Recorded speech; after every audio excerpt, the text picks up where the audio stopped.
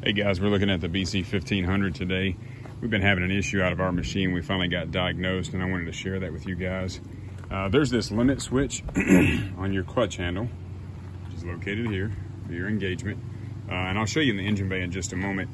That switch is located on that clutch handle. And what we were having happening during regular operations here was the machine would idle down almost like it was an eco idle. If you keep it in the center, the machine runs continuous.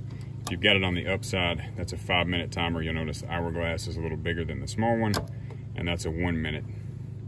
And what that does is if you're in eco idle after 1 minute of the engine not registering any droop value, meaning it's not chipping material, the machine will come down to an idle while still keeping the clutch engaged.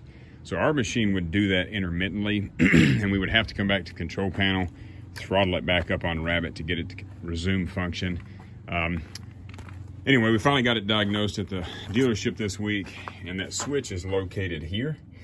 So when you engage this clutch handle, it moves this lever up. You can hear the click,